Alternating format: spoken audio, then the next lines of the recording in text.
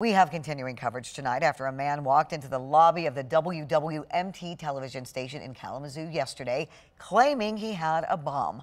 36-year-old Brandon Bozzi of Montcalm County was arraigned today for making a terroristic threat. Employees at the TV station evacuated their building after the threat was made early yesterday afternoon. Bozzi surrendered after more than 90 minutes of negotiations.